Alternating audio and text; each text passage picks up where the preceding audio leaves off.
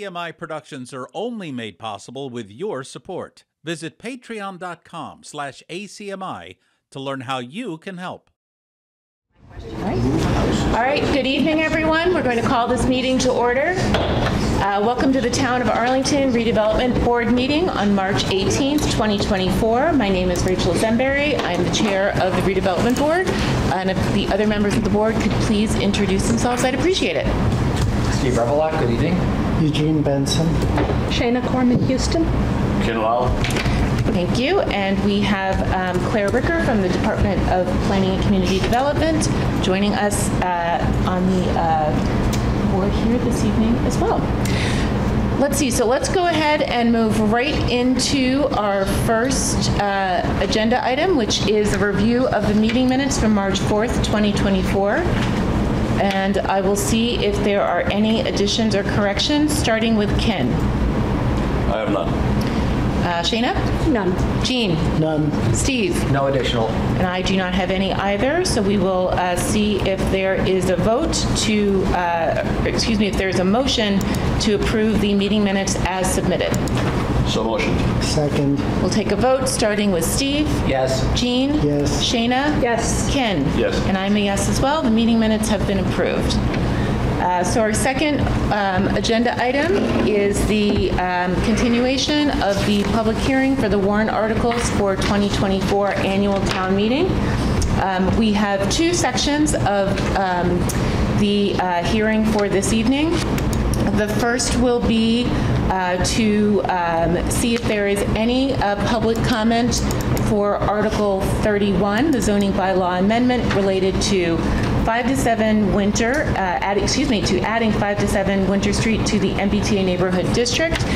We will be opening this as the public notice to the, certified notice to the abutters went out directly following the March 4th hearing. So if there are any abutters who received that notice joining us this evening who would like to speak, if you could indicate so by raising your hand. Okay, seeing none, we will close the public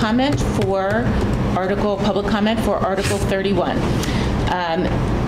Now that we have concluded that item, we will move into the board deliberation and voting on each of the articles.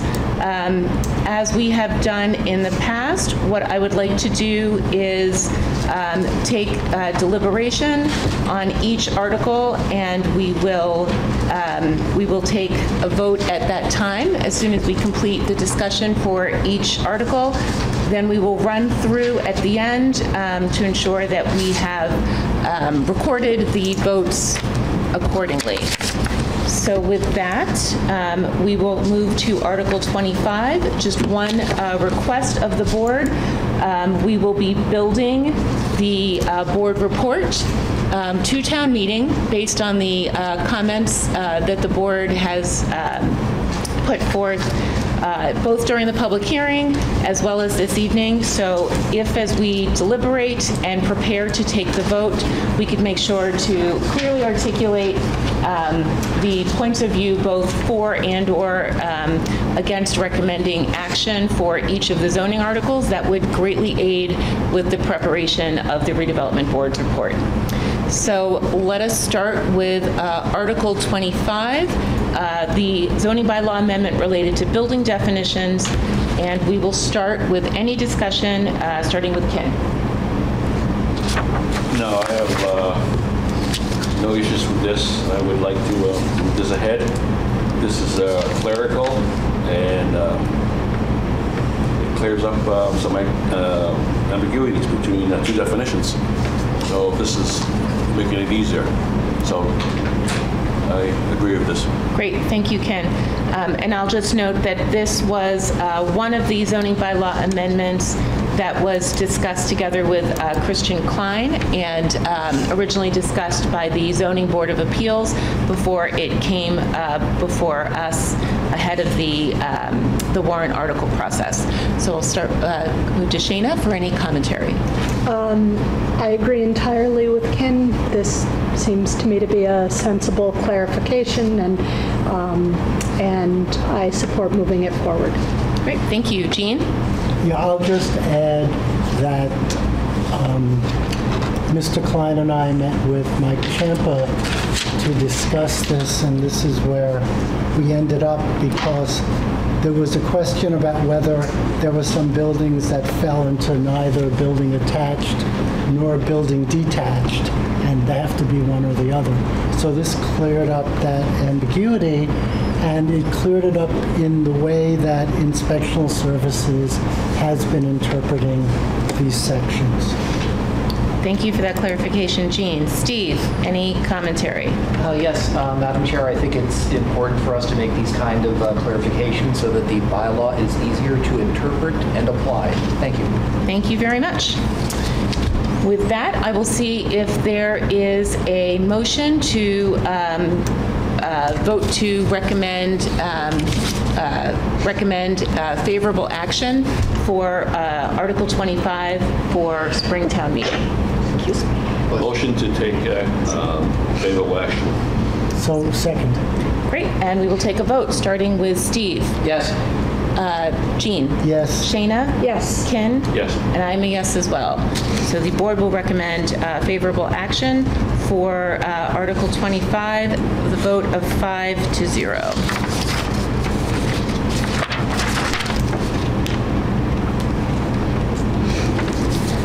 Thank you. We'll now move on to Article 26, which is another administrative clarification. This is related to the citations for the residential district yard and open space requirements. So any discussion, starting with Ken? No, I have no discussions. I'm in favor of this clarification. Great, thank you. Shayna? Again, I agree with Ken. I have no discussion. I agree with this clarification. Jean? Yeah, I'll just add that while this specifically notes the additional exception, that exception is already found elsewhere, and Mr. Klein asked us to add this just so, as Mr. Revelak said about the previous article, it just makes the bylaw clearer and easier to understand, to have this extra cross-reference. Yep, great, thank you. The only thing I will add is that when we get to town meeting, we'll need to ask town meeting or the moderator to take up Article 27 before Article 26, because Article 27 changes how the subsections are enumerated, and this exception is for those amended subsections. Great. Or we can also ask him to add both to the consent agenda. Well, I would hope he does. Great, perfect. Steve? I am supportive of the additional citation. Great, thank you. Is there a motion to recommend favorable action for Article 26? Motion to take favorable action on Article 26. Second. We'll take a vote, starting with Ken. Yes. Shayna? Yes. Jean? Yes. Steve? Yes. And I'm a yes as well. We will recommend favorable action on Article 26 with a vote of 5-0. All right, let's now move to Article 27, which is an administrative correction related to creating a clarification by replacing the bullets in Section 5.9.2, subsection B, with letters, so that it is consistent with the balance of the zoning bylaws and the way that they are notated. We'll start with Ken for any discussion on this topic. I have no discussion on this topic. I think I'm in favor of this topic. It makes the reading of the codes simpler and easier to follow. Great, thank you. Shayna? I agree. I have no discussion. I think it would be great to move this forward for clarity's sake. Great, thank you. Jean? And Mr. Klein also asked us to make this change so it would be easier for the Zoning Board of Appeals to cite this when it references the subsection. I'll point out that we also are deleting a subsection that is no longer needed because the date has passed. Thank you. So that's the other part of this. And I agree with all of it. Steve? Yes, I'm in support of this. I think it'll make it easier to cite individual provisions of Section 592B. I'd also like to offer a small clarification to the public regarding, in response to one of the letters that the board received. Please. So this article is not proposing to add provisions for accessory dwelling units. These are already exist in the bylaw. They've been there for several years. We are just changing a bulleted list to an enumerated list in a section which already exists and striking one provision which is no longer relevant. Thank you. Thank you for that clarification, Steve. Any other discussion? Is there a a motion to vote to recommend favorable action for Article 27? Motion to favorable action on Article 27. Second. We'll take a vote, starting with Steve. Yes. Jean. Yes. Shayna. Yes. Ken. Yes. And I'm a yes as well. So the board will recommend favorable action for Article 27 with a vote of 5-0. We'll now move to Article 28, which is an amendment to delete the Inland Wetland Overlay District. And we'll start discussion with Ken. I'm in agreement with this. This came from COMSCOM, to clarify, because it was redundant. And I believe COMSCOM regulations are more strict than this right here. So I think this is good. Great, thank you. Shayna? Yes, agreed. I think this is a great clarification. If I recall, CONCOM's concern was by and large one of jurisdiction and struggling to identify who had jurisdiction of certain areas of town and wanted to make sure that the most stringent regs and most current regs were being followed, and that if there was a problem, it was clear who had the jurisdiction to address those issues. And so I know there were questions from the community about would this weaken environmental protections in town, and what we hear from David Morgan is that no, in fact, functionally it should strengthen protections. Great, thank you. Jean? Yes, I'll add that Mr. Klein also asked us to delete this section because it completely overlapped the jurisdiction of the Zoning Board of Appeals, in certain cases with the Conservation Commission, unnecessarily, because they end up doing the exact same thing. And the conservation agent assured us that the jurisdiction of the Conservation Commission through state wetlands law, state wetlands regulations, the town bylaw, and the town regulations on wetlands cover the same ground adequately, and therefore there's no need to have these regulations or this in the zoning bylaw anymore.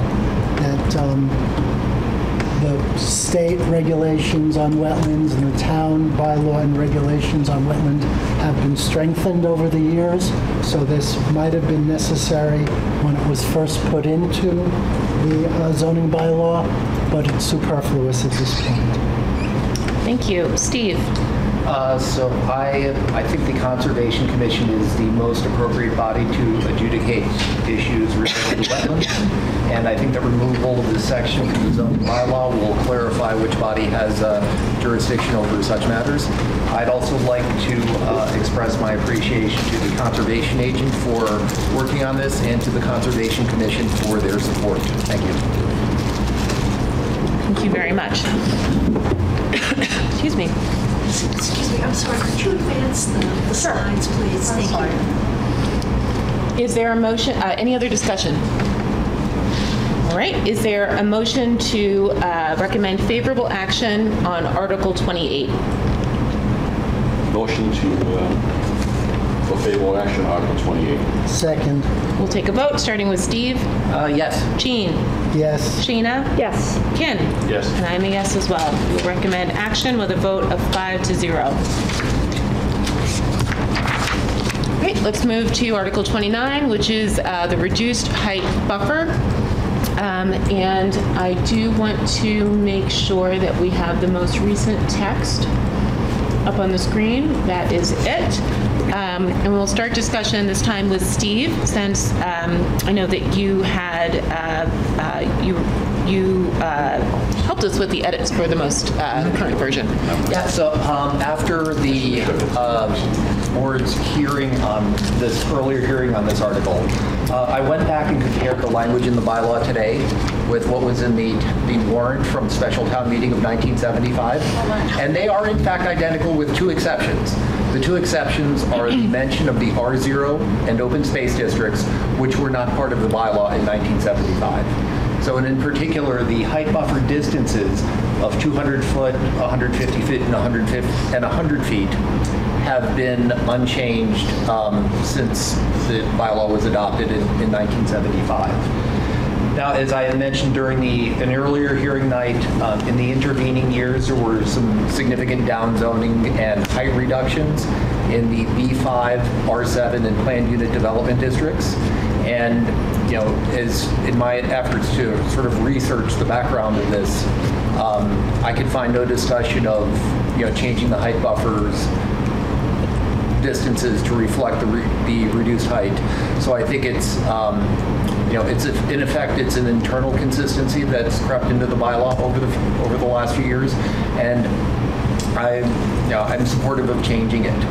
I had proposed, you know, roughly cutting the distances in half, because that is approximately, you know, what the height reductions work out to across the districts affected. But, you know, that was sort of my opening suggestion. I'm welcome, you know, additional comment on whether those distances. I think there's one that I can make a compelling story for, but I'm open to other options. Great, thank you. Jean.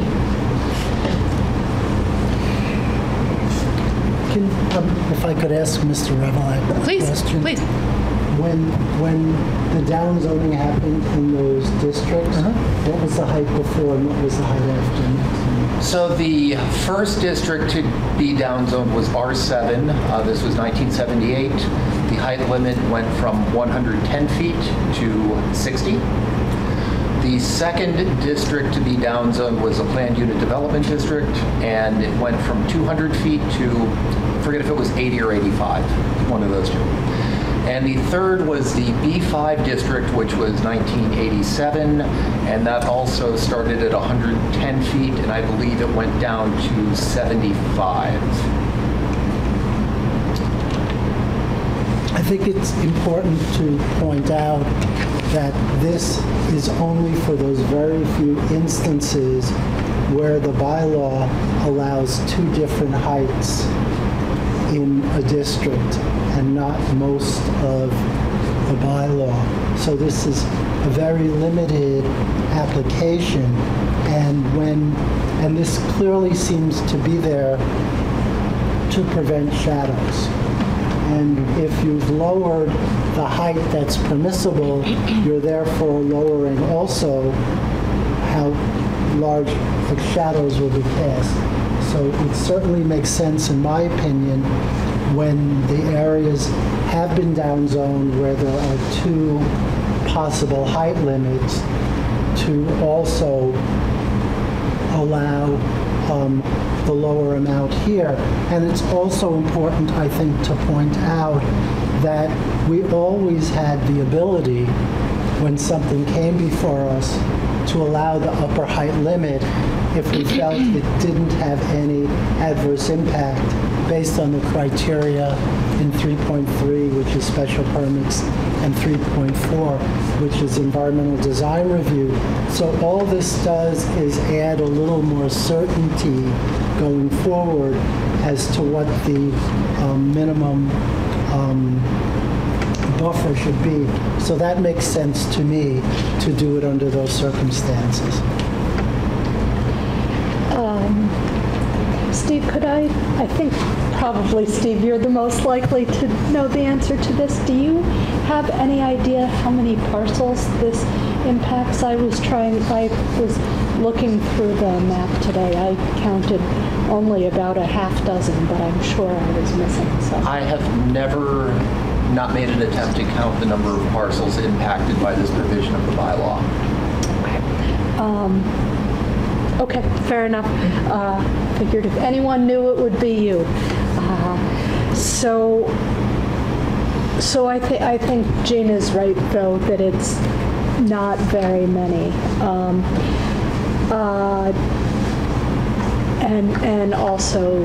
And also agree with both of you that in the context of reducing the height of the zoning, a reduced buffer makes a lot of sense. I thought that the change from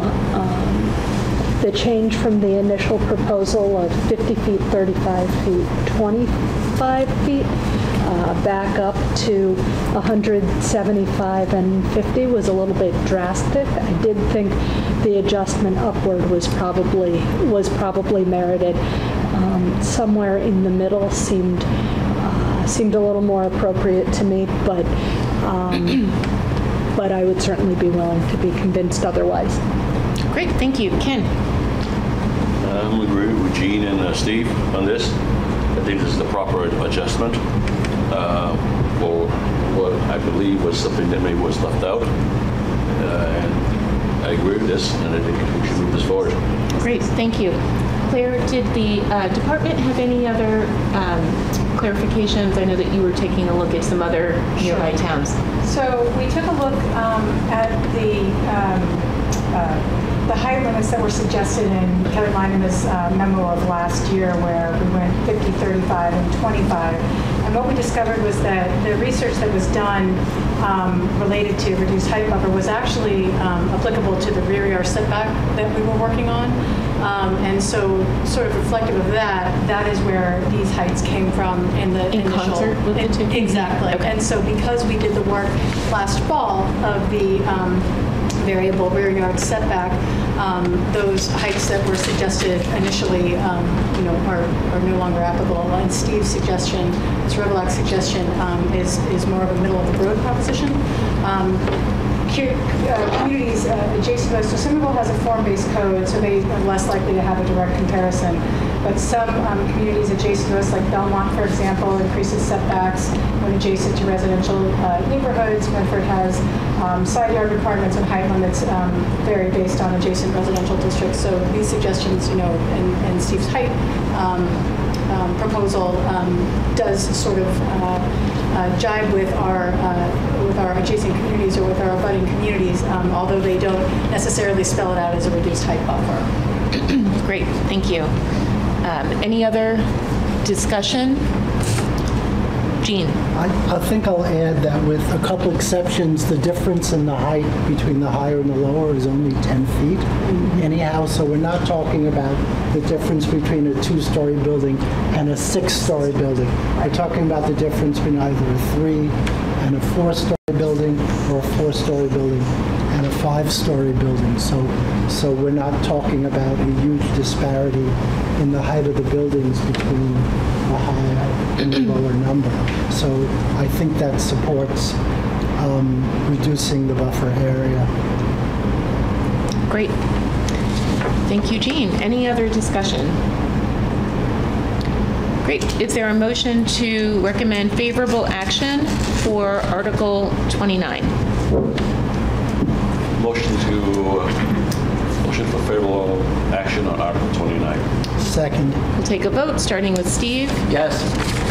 Jean? Yes. Shayna? Yes. Ken? Yes. And I'm a yes as well. So we will recommend favorable action with a vote of 5-0. All right, let's move to the next item, which is shaded parking lots. And I believe that we have the latest update on the article language on the screen, and we will start discussion with Ken. Well, I always had issues with this article. I think it was too much of a burden on businesses, owners, and developers to improve their property and to develop. I think when people come up to us and when we ask for more trees or additional trees, they've been happy to do so. I have not seen any pushback in my 7-8 years here that someone has said, no, we're not going to add another tree because you asked for it. So I don't think this is a good amendment to put in right now. I think this is just adding more stuff that would discourage, or one more step that would just make it harder for an owner to upkeep his property or and so forth. So I'm not in favor of it right now, but I'm willing to talk about it. Great. I'll add as well that I find this too prescriptive. Again, I think it's a solution in search of a problem, especially given the size of most of the developments that we see here in town. I'm certainly in favor of adding shade trees and landscaping. I think that the Redevelopment Board has been very good at working on creative solutions with the developers that have come in front of us. And again, because of that ability to work on creative solutions, I think that the way that this is written is quite frankly too prescriptive, and we started to talk about that a little bit in terms of the distance that each parking space is required to be from the shade trees specifically as one of the things that is challenging. So again, I'm happy to talk about it, but as it stands right now, I'm not in favor of this. Shana. I first really appreciate Ms. Stamps and Ms. Carr-Jones bringing this in front of us, and the rest of the tree committee bringing this to us. Really appreciate concern about heat islands and runoff, and the other environmental issues raised in Arlington's built environment, and do appreciate quite a bit your flexibility working with us on an ongoing basis, trying to craft something that would work for developers, because prescriptiveness has been a concern. I think that you've gotten it to a place that works for me, and I would be comfortable moving it forward. But I do recognize my committee members' my fellow board members' concerns about the prescriptiveness of the measure. As being a valid point. I think you have moved it along enough that it's gotten me comfortable, though. Great, thank you. Jean. Claire, can you put up the photo that I asked be added to the materials for today? It's the photo of the Whole Foods parking lot. No, that's not it. Nope. Yep, that's it, thanks. Now, the reason I wanted to show this photo, the proponents of the article showed a photo of the Whole Foods parking lot last time. The reason I wanted to show this photo, and I'm going to get up for a second to show you what I'm talking about.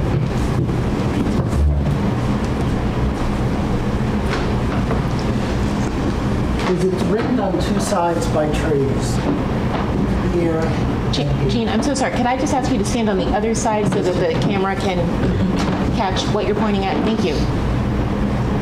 Here and here. And this was obviously taken in the summer. I'm guessing it was sometime just before noon, because this is the east side. This is the south side, if I've gotten that correct. And you can see This entire area is shaded by trees, reducing the heat island effect. This entire area is also shaded by trees, and what you can't tell by looking at this is that there are parking spaces all along here, and parking spaces all along here. And if you're like me, and you drive there on a hot summer day, the first thing you look and see is there a shaded parking space along one of these two sides where I can go and park. And in the summer, what I have found is that these are the spaces that are taken up first.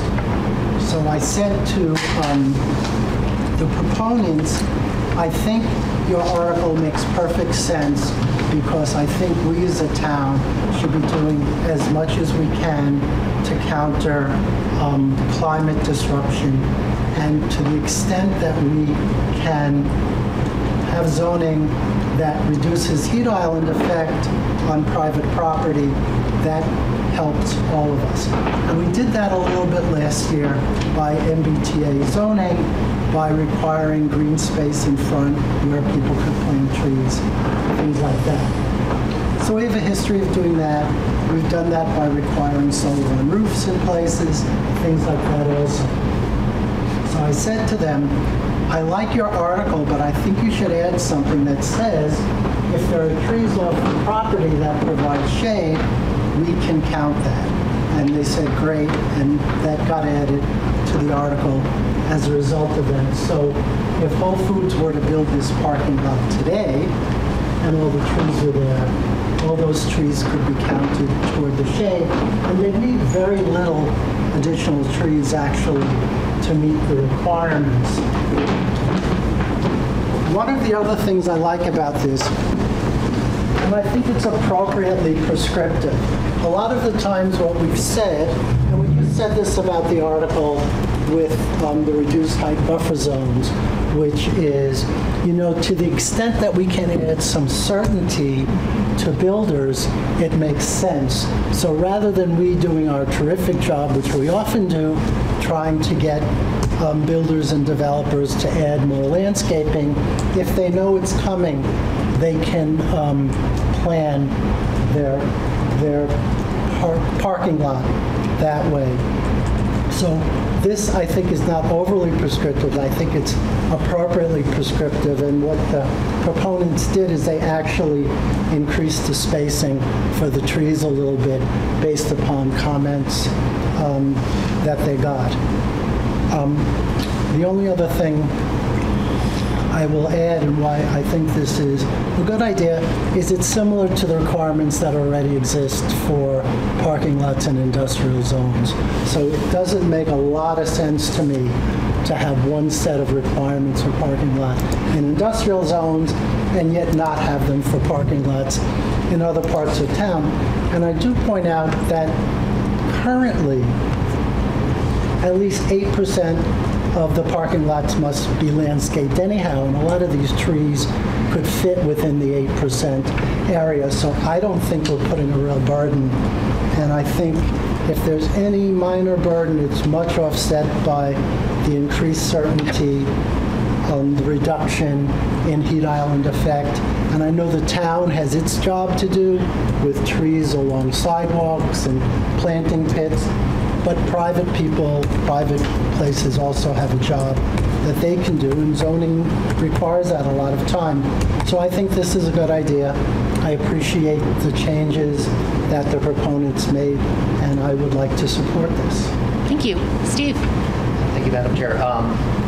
Although parking lots of this size, 25 units plus, we have them, but they're not something that typically comes before the board, though I expect that, properties do turn over, and it's, not completely without reason that we'll see one of these in the future. To the extent that we can do something to mitigate heat islands as these lots are constructed, I'm in support of this. I'd also like to express some appreciation to the proponents for their willingness to have a dialogue and kind of negotiate to come up with some what I think is a fairly good proposal. Thank you. Great, thank you. Any other discussion? Yeah. Gene, you bring up a good point on one project, and I think the whole green site is a good argument for you, but you didn't.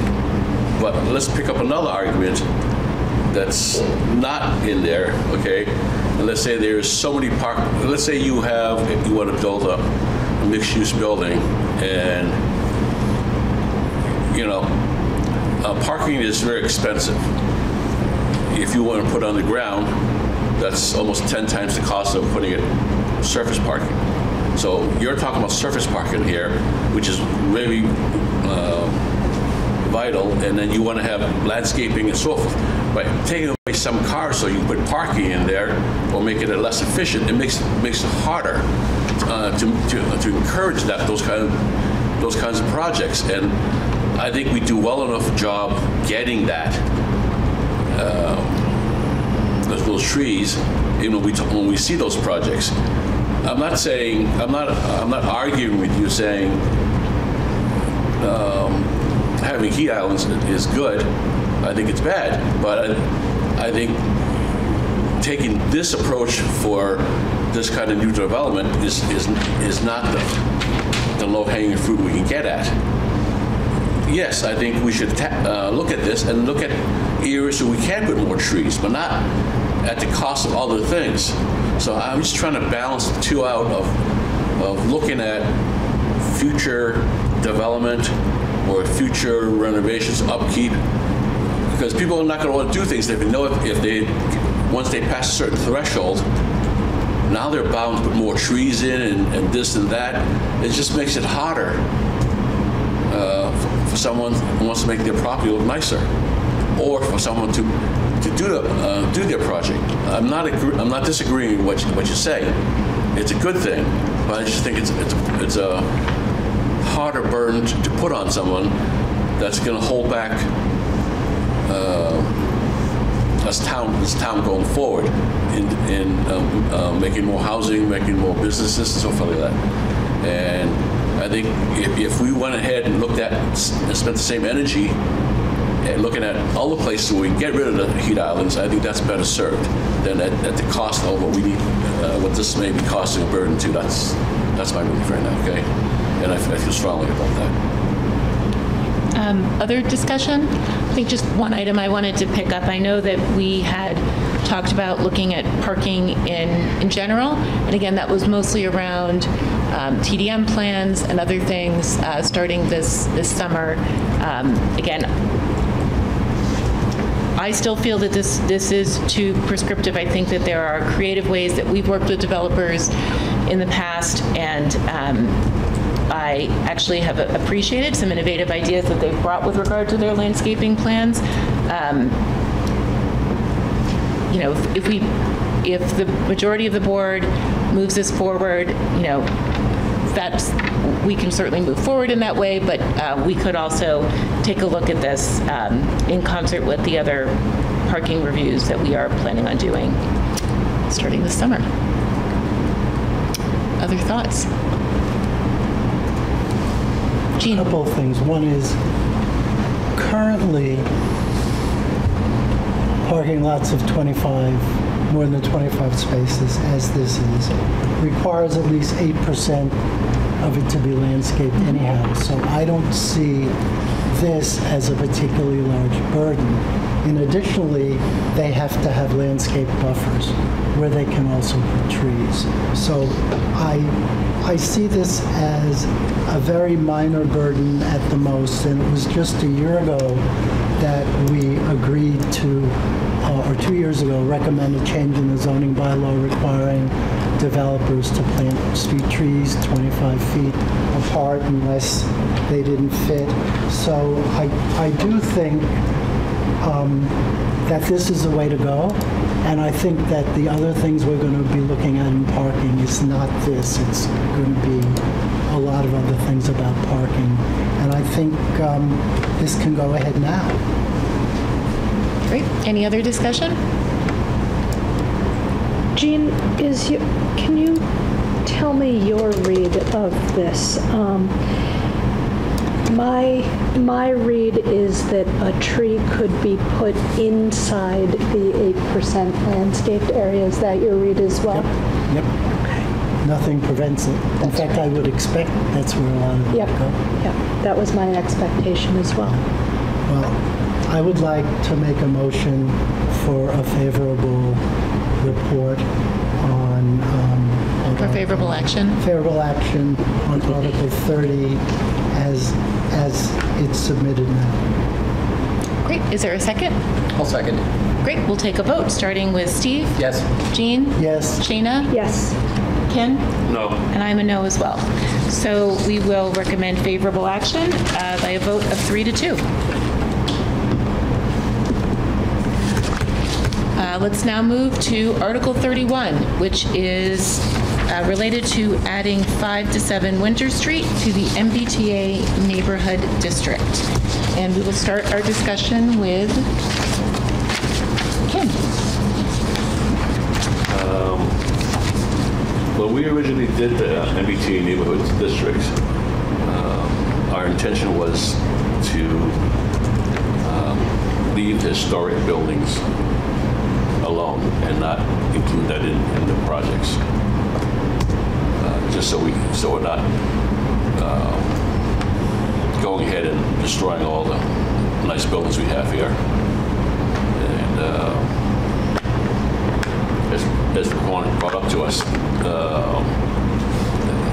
that there's other projects that have not been, that we omitted. Not on purpose, just, due to the sheer nature of all the numbers of projects. There are other historic buildings that we have missed. And then he brings up, the proponent also brought out the fact that this project is located right behind the row of businesses right now that is basically hemmed in, and cannot, the whole block of businesses are only 30, 40 feet deep, something like that, and impossible to do anything with what's there right now, which is basically a mom and pop store that can barely survive.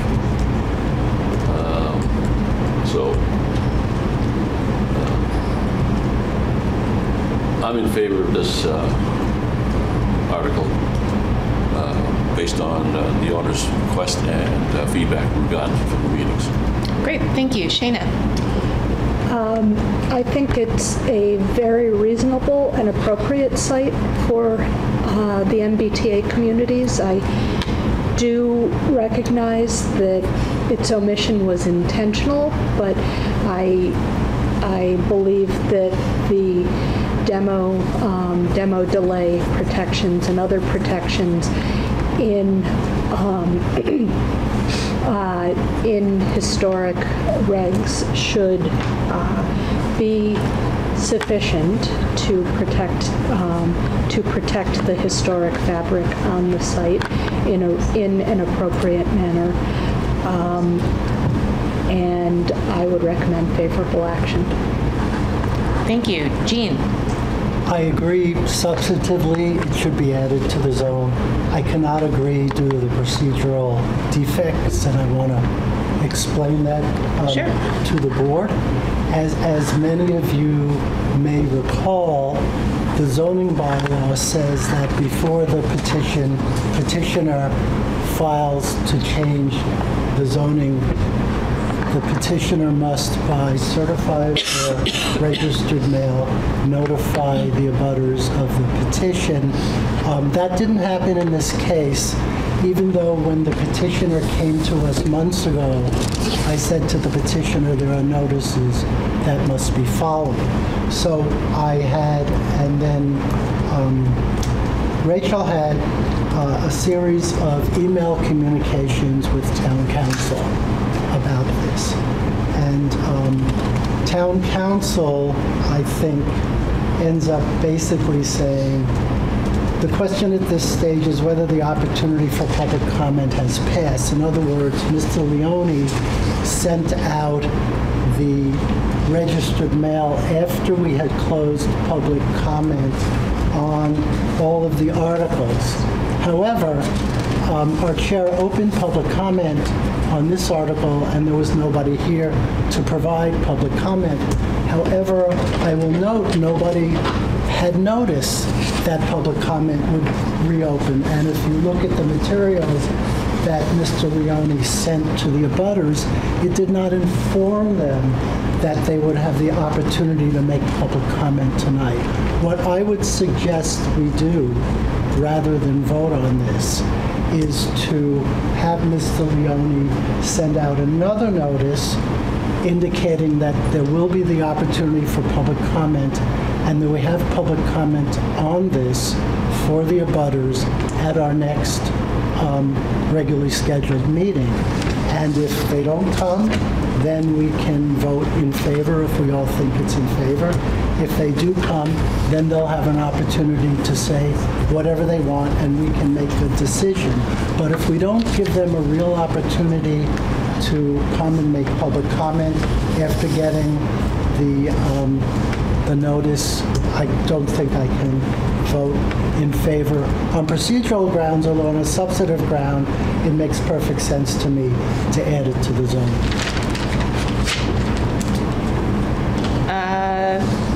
Thank you, Jean. Steve, I will see what comments you have, and then I'd like to talk about timing for Jean's suggestion before we have a discussion around what his specific suggestion is.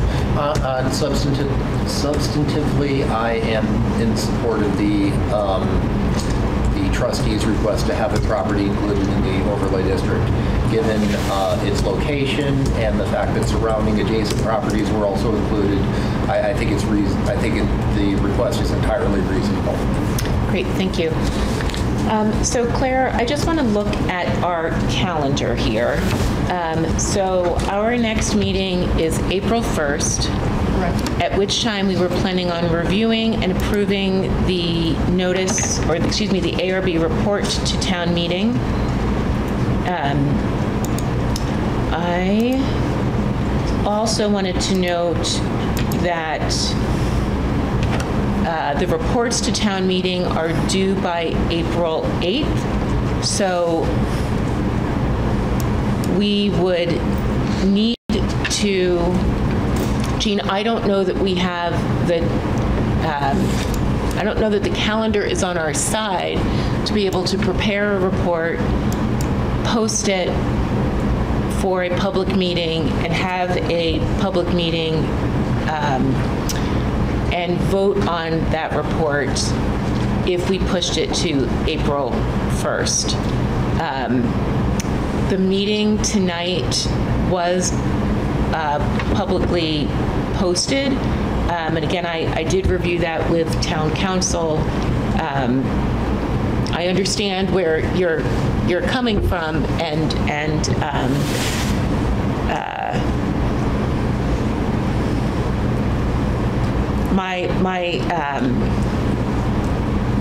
and again, I personally have to go with what our town council has recommended, and Mike Cunningham did review this. But again, I'm open to discussion of the other board members if you have thoughts on timing or share Jean's concerns about the procedural.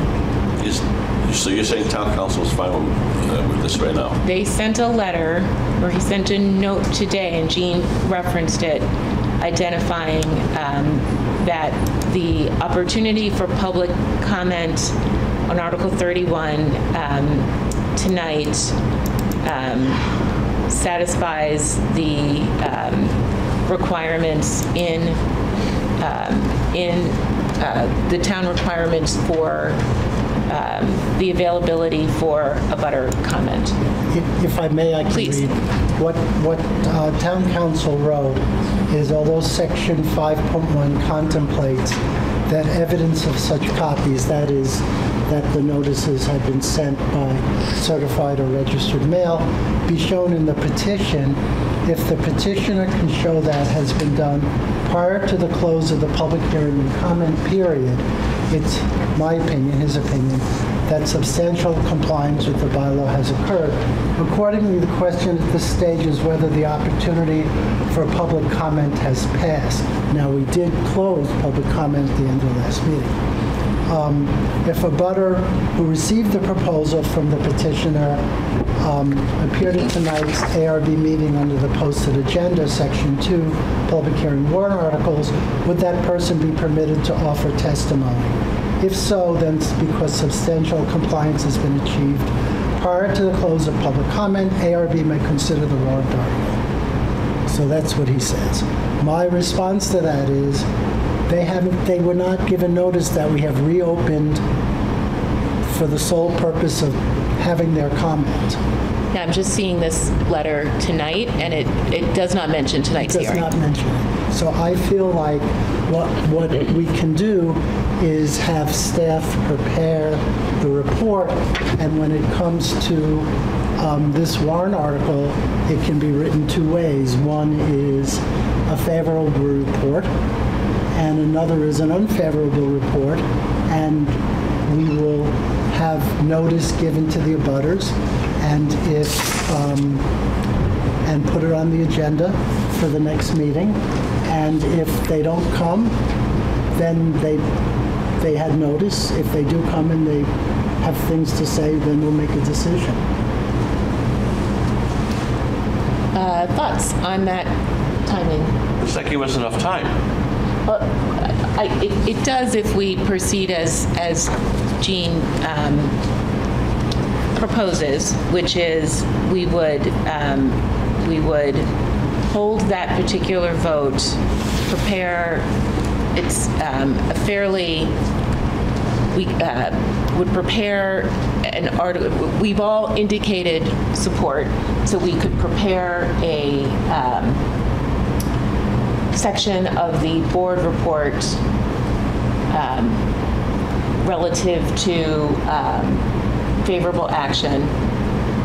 If there is a butter discussion that changes our perspective at that meeting, we can certainly, we've substantially edited the redevelopment report in place and then voted on the amended report in the past.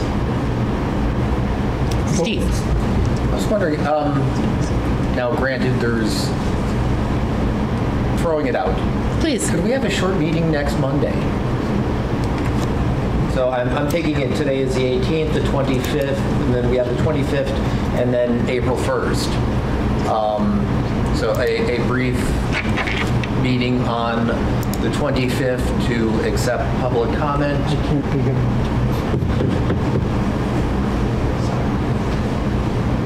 I have concert tickets on the 20th. Nope, that's fine. That's fine. I mean, I honestly don't think we need to add another meeting. I think what Jean is suggesting could be sufficient. I think two things have to happen. One is our agenda has to say there'll be public comment on this article. Specifically on this article. And we would ask Mr. Leone to send by certified or registered, whichever. Not certified. $100, Gene. Again, to notice. Up to $250 in mailing already. To notice it. I have one comment, and that is that 65 days after the close of the warrant, we are supposed to, hold our hearings and take votes on the warrant articles. Excuse me. I want to make sure that we are within that time frame. That we're going to. I think initially we had planned on April 1st being the deliberation vote meeting. We're actually ahead of schedule, but I just want to double check and make sure with town council that we're able to do that, that we've met that 65-day threshold. I think we have, but I want to make sure.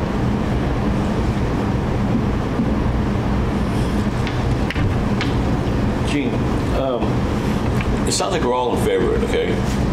And if we approve it, what's the risk of it being overturned because we didn't follow the procedure correctly? Town council said that all of the abutters had due process rights, and that if they didn't receive notice appropriately, they could raise a due process concern. That's basically what he said in one of the emails. Again, I am going to go by what, again, I discussed with Town Council this morning, that by allowing public comment this evening, and the fact that the notices did go out, that the requirements, personally, I believe that they have been met. But I respect, if you are reading that in a different way. Ken? No, I'm going to go with you. I did not talk to town council, so I don't have a first-hand knowledge, but I believe that what you said is fine. And if we have to, if we did something wrong, we did something wrong. Again, it wouldn't be the board, it's the petitioner would have to start over, so again, this is part of, you also have a vested interest in this, and if you are at all concerned about us voting action and moving forward, and then one of the abutters raising a concern, if you feel that there is a potentially different way of reading this than how our discussion with town council. May I speak? Well, again, if you would like to withdraw, then that would be really the only other option at this point. May I? Again, I'm asking, yes. Yeah. One of the reasons why we... I think we're fine. My reading of the bylaw meant before the town meeting. It didn't specifically say before this board. It said before the petition is presented. My petition is to the town meeting, not to the ARB. So I thought my notice was fine because it's way before town meeting. The abutters can appear at town meeting and address town meeting and have their due process rights heard there. The way the bylaw reads, it does not specifically say this board. So I thought we were fine in our interpretation of it. The bylaw is a little bit ambiguous as to which board I'm supposed to be addressing. Regarding my certified mail, we sent those out to the 11 people. It was nearly $100. We sent out $162 worth of mailings to, oh my God, like over 300 people. 2 people showed up last time, and we haven't been contacted by anybody. So I would ask the board to please proceed tonight, and I'll take my chances with the due process if they decide to address it at that point in time. Great. I think it's town meeting and not this board. Thank you. Thank you. Any other comments? Sheena? I think I agree with you, Rachel, that if town council feels comfortable, I feel comfortable moving this forward. Great. Steve? Nothing further. Jean? Anything else? I think I've said all I need to say. Okay. Is there a motion to recommend favorable action for Article 31? Motion to move favorable action on Article 31. Is there a second? Second. We'll take a vote, starting with Steve. Yes. Jean? No. Shayna? Yes. Ken? Yes. And I'm a yes as well. So we will recommend favorable action on Article 31 with a vote of 4 to 1. And we will note the discussion in the Redevelopment Board report to town meeting. Okay. The next item is Article 32, the zoning bylaw amendment related to traffic visibility. And Jean, I believe you had a discussion with Mike Champa, the director of the Inspectional Services Department. So if you wanted to start with comments, that would be fantastic. Fine. And the email exchange with Mr. Champa is among the materials for tonight's meeting. If folks had a chance to read them or not. I asked Mr. Champa 2 questions. One is where is the correct line for where the fences have to go? You may recall that the petitioner put the line at the edge of her property, and then Mr. Loretti indicated it should not be at the edge of the property, it should be at the curb, and then he later sent us an illustration from an old zoning bylaw that said it's at the curb. Mr. Ciampa was very clear that the petitioner had the triangle in the correct place, and Mr. Loretti had the triangle in the wrong place. That the wording of the bylaw was very clear that it was the property line, not the curb, except in a few instances where the curb might be the property line, and that what Mr. Loretti sent the illustration was for illustrative purposes only and not technically something that drives a decision in the bylaw. So then the second question was, what about the proposal that the petitioner made? And Mr. Ciampa's concern was that something that starts off as transparent may not become transparent later on. Bushes may grow, things may fog over, something like that. So he didn't like the idea, but he said if you're going to go ahead with it, you should put in when installed and in the future. So I passed that all on to the petitioner, Ms. Monahan, and she ended up with this language, which I think is very consistent with what Mr. Ciampa had suggested. It's limited to fences, so it's not buildings, bushes, or other structures.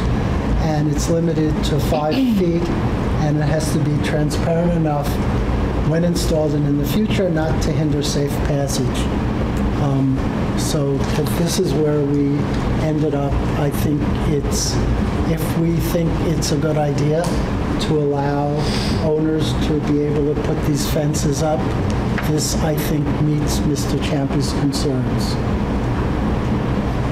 Thank you, Jane. Steve, any comments? Yes. Well, I read Mr. Ciampa's memo and Mr. Benson's correspondence to him. I take his point of concern. Given that we have a performance standard in 5.3.12b, it makes sense to have I think it makes sense to have something similar in 5.3.12a. And in this case, I think the performance standard actually does a lot to clarify what that part of the bylaw is supposed to do. That said, I would prefer Mr. Ciampa's wording. If the petitioner would be amenable to that. Mr. Ciampa's wording was, unless it can be shown that the building, structure, or vegetation will not now or in the future restrict visibility in such a way as to hinder the safe transit of a vehicle through the intersection. To me, it's a little more clear, it's a little more direct, and it also is clear that it applies to vegetation as well as a fence or a structure. Steve, so that I make sure before we ask the petitioner whether or not they would be amenable to that. So your suggestion is replacing the entire underlined section with, unless it can be shown that the building, structure, or vegetation will not now or in the future restrict visibility? Through the intersection. Through the intersection? Yeah, that is my suggestion, Madam Chair. Okay.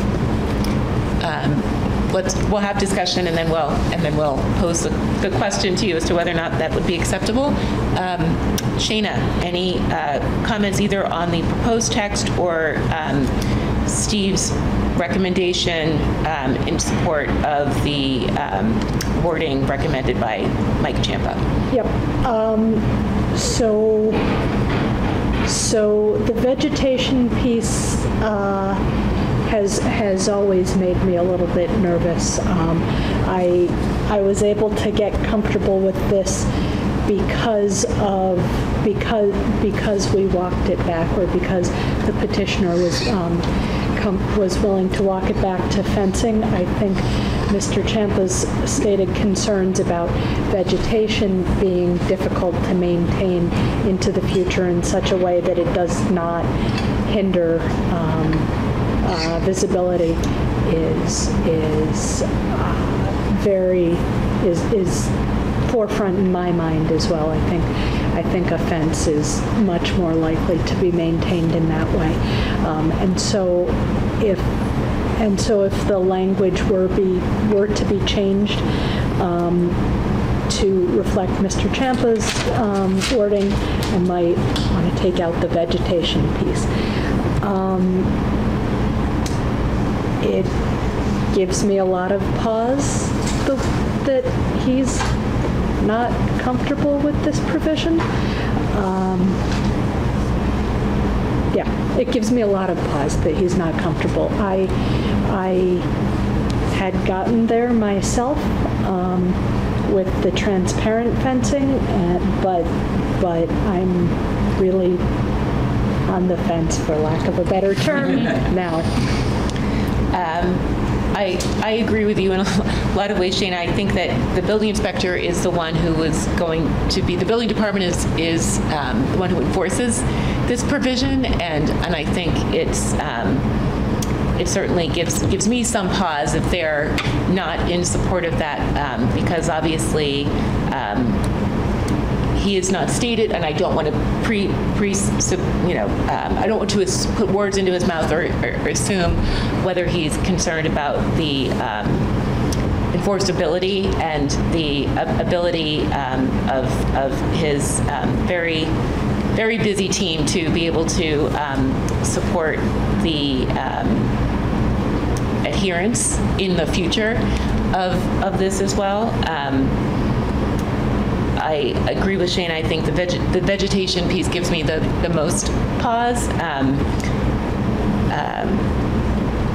So I'm interested in how my fellow board members feel on this one too. Ken?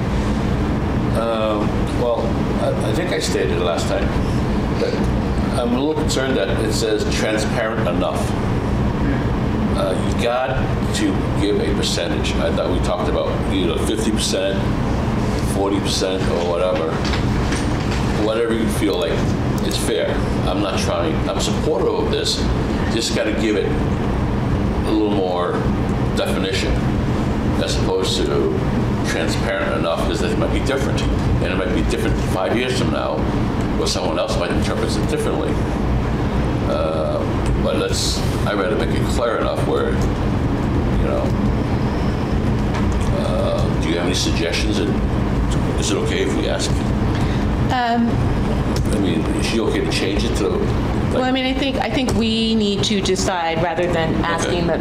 We need to come up with whether or not there is it, rather than just throwing things out there. I want to come to a. But that's my hang up right now. Okay. If there was a definition of transparency, like 50% or whatever percentage you guys let's talk about, and then it's clear. Everybody understands what it is, and right. My other question is whether we're talking about 2 feet in difference, right? It's currently, there's a, you are allowed to erect a fence or vegetation up to 3 feet. We're only going up to 5 feet. Is this necessary for the challenges that we're coming up with in terms of defining what transparent is, and again, given the reservations that the Director of Inspectional Services has. So, question, now that we've kind of gone around once, would I be correct if I were to interpret, I got the sense that Ms. Corman-Houston and Madam Chair, you preferred the petitioner's language? No, I do not. Ed? I don't, but I do not like the inclusion of vegetation in Mr. Champa's language. So I like Mr. Champa's language, but would want to omit vegetation. Okay. But I'm still not decided, even with the change in language. I'm really not certain. Okay, so where I would come So down. the way I read it, the vegetation piece is that, it's specifically saying that it's something that cannot restrict the visibility. Yeah. So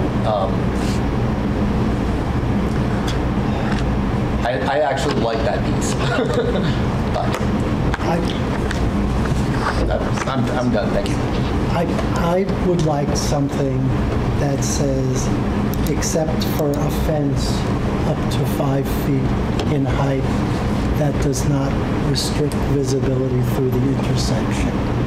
That will not now or in the future. That will not now or in the future, thank you, restrict visibility through the intersection. I think we can't know what percentage visibility is enough. It's going to be something that ISD is going to have to look at and make a determination. So mine is like an amalgam of what Mr. Champa So suggested you would and suggest- what Ms. Monahan suggested. You would suggest, except for fencing up to 5 feet in height, that will not now or in the future restrict visibility in such a way. as to hinder the safe Okay. passage of a vehicle through the intersection. That's what would be my suggestion. And I go back to the board with, is this necessary? A fence of up to 3 feet is already allowed. Why do we need this for the additional 2 feet? What Ms. Monahan said to me, and I hope I get this right, is that if you're going to have like a daycare or something, the fence has to be 4 feet high. If you want to have a swimming pool, it has to be 5 feet high. And that's, at least is my understanding of where we ended up at 5 feet. Okay. Other thoughts on Jean's suggestion for wording or on the necessity of this? I still like to see a percentage or something. It's still right now interpretive on somebody interpreting it. What's the percent visibility of a chain link fence? I would say close to 90%. But you don't know. So the problem is we don't know, and we can't put a number in. Yes, but if you look at a stockade fence or a picket fence, and the pickets are, let's say, every other the pickets are 4 inches, and you leave the 4-inch space there, then it's 50%. I mean, but we don't know if 50% is adequate or not. I don't know. Exactly. But so maybe it's we have to find that out, and we don't accept this thing right now until we find out what that acceptable percentage is. But I just don't want to leave it vague like this, because it's just I mean I'm okay with this, but I don't want to leave it vague like that.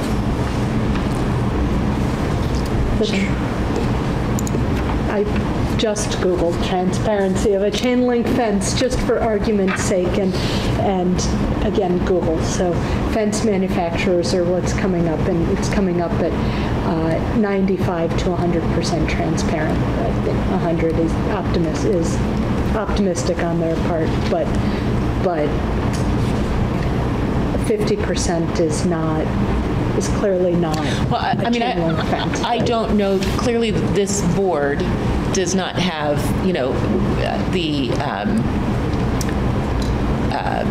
I would, if we were going to recommend a percentage transparency, I would want to do so perhaps in concert with the transportation planner or, somebody who deals with these types of items regularly, which, we don't have the benefit of doing before we take a vote this evening. You could not do it in a disciplined way tonight. Correct. And so I feel uncomfortable with that, and I'm not, and I understand Ken's concern that enough or in such a way so as to hinder is vague. If it doesn't bother me, why does it bother you? I would say that 5-foot fence is fine. It doesn't bother me for traffic. It's subjective.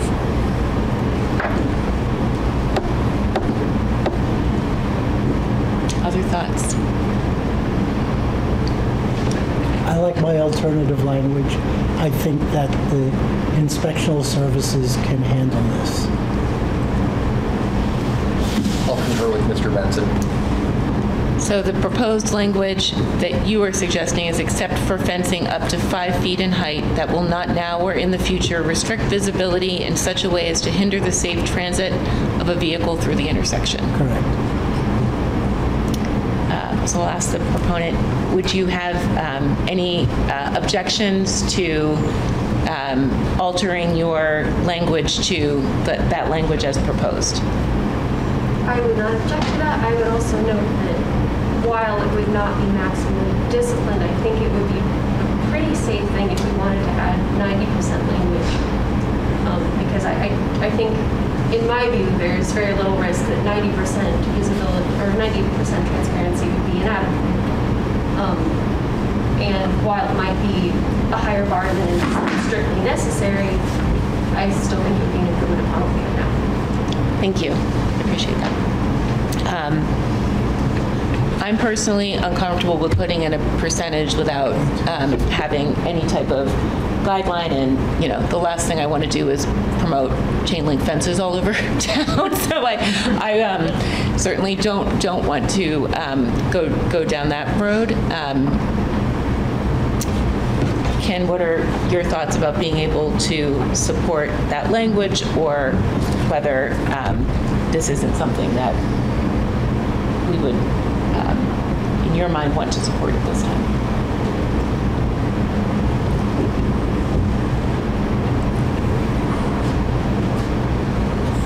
I would, can we ask, I mean, do it like, just like the other one, can we have time to just see what is? We decided we weren't going to, we took the vote tonight on the other one. We decided we did not have time to wait and see, and we don't. We have to take a vote at our next meeting on the report.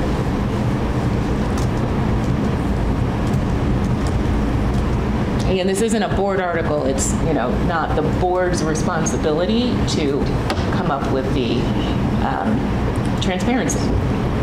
Well, it's up to the board, though, to determine whether or not this proposal, as proposed for the warrant article, is an improvement for the town and something that is necessary within the zoning bylaws.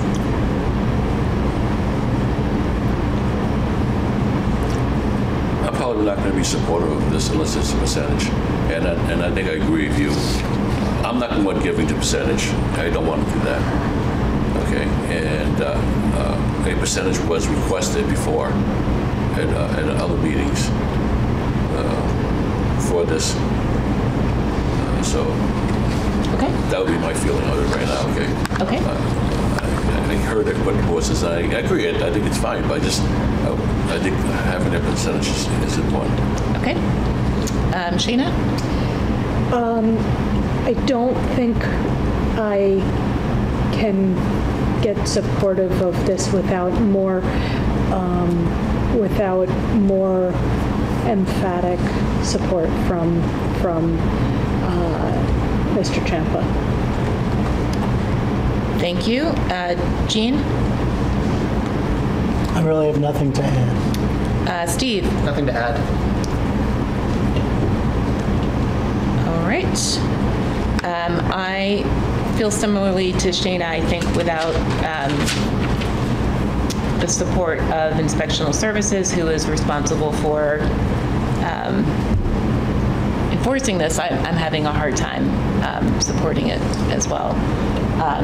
So is there a motion to recommend no action on this, on Article 32? So motion. Is there a second? Second. We'll take a vote, starting with Steve. No. Jean? No. Shayna? Yes. Ken? Yes. And I am a yes as well. So the board will vote, or will recommend no action on this article by a vote of 3-2.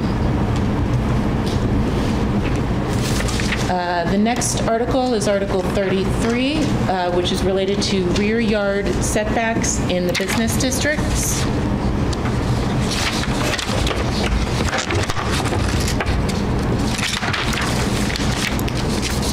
and we will start discussion with Ken. I'm in favor of this article. I think it makes sense. Since we have increased the height of the buildings, we did not take into account for adjusting setbacks. I think having the taller building sets it back at a higher elevation makes sense, and it doesn't add a burden of extra shadow on this. So I'm supportive of this. Thank you. Shayna? I agree and have nothing further. Jean? I agree. I think the important thing is that what this is doing is just setting back the fourth floor where it would have been otherwise, and it really doesn't change what the shadows are. I would just ask Claire that this be cleaned up in two ways. One is what's added shouldn't be bolded, it should just be underlined, and it should be after the 30 feet, so you can see that the 30 feet is being crossed out and the other one's taking the place. I think the presentation would look a little better if it was that way instead. Okay. But I think this makes sense. It doesn't increase shadows. It just steps back the building and back where it needs to be. Thank you. Steve? I'm also supportive. I think this will, has the potential to allow some more ground floor commercial space in mixed use, and may help make those kind of developments more economically feasible. And to be perfectly honest, I wish the petitioner had suggested this in the fall when we were making this change to begin with. Hear, hear. Yeah. Thank you, Steve. I agree with you. I think that this is certainly not any more detrimental than what's existing, and it does provide for more opportunity for an increase in ground floor commercial space. So is there a motion to approve is there a motion to recommend action for Article 33 with the Scribner's revisions that were suggested by Jean, with moving the underlined section to below the star with 30 feet and ensuring that that is not in bold text. Yes, motion for favorable action, Article 33. Second. We'll take a vote, starting with Steve. Yes. Jean? Yes. Shayna? Yes. Ken? Yes. And I'm a yes as well. We will recommend favorable action by a vote of 5-0 for Article 33. And the last article is Article 34, residential uses. I did receive, and I believe the other members of the board did as well, correspondence from the petitioner, and I will read this for record as well. It has also been posted with correspondence. We've collectively decided that we would like to ask the Redevelopment Board to recommend, this is from John Paul Lewicki, one of the proponents of the article, and I quote, "We would like to ask the Redevelopment Board to recommend no action on Article 34. We are planning to do some thorough public outreach later this year and file a new warrant article for the 2025 town meeting. We very much appreciate the thoughtful comments and suggestions and are confident that taking the time to get all the details right and receive more feedback will make this an even stronger proposal." Any discussion, starting with Kim? No. Shayna? I really appreciate that the proponents brought this forward in the first place. I think it attempts to address, it does address some important issues facing our town. I think it was probably wise for them to step back and look for further public comment, but I do look forward to hearing from them again at some point in the future. Great, thank you. Jean? I agree with what my colleague just said. Steve? I also want to extend some gratitude to the petitioners for bringing this forward and working with us. I felt it was a productive conversation, and I look forward to to seeing to seeing how this takes shape over time. Great, thank you. And I also appreciate their recognition of the importance of public outreach and a thorough public process in bringing this forward in the future. So with that, is there a motion to recommend no action for Article 34? Motion for no action on Article 34. Second. We'll take a vote, starting with Steve. Yes. Jean? Yes. Shayna? Yes. Ken? Yes. And I am a yes as well. So we will vote no action on Article 34 by a vote of 5-0. And with that, we are at the end of our warrant article for 2024 annual town meeting. Is there a motion to close the public hearing for the 2024 annual town meeting? So motion. Oh, wait. Are we closing or continuing? We are closing. We are voting on our report, but it is we are closing the public hearing. Second. Great. We will take a vote, starting with Steve. Yes. Jean. Yes. Shayna. Yes. Ken. Yes. And I am a yes as well. We have now closed the public hearing for the warrant articles for 2024 annual town meeting. And with that, I will see if there is, we'll move to Article 3, agenda item number 3, and I'll see if there's a motion to adjourn. So motion. Is there a second? We'll take a vote, starting with Steve. Yes. Jean. Yes. Shayna. Yes. Ken. Yes. And I'm a yes as well. This meeting is adjourned. Thank you. ACMi productions are only made possible with your support. Visit patreon.com/ACMi to learn how you can help.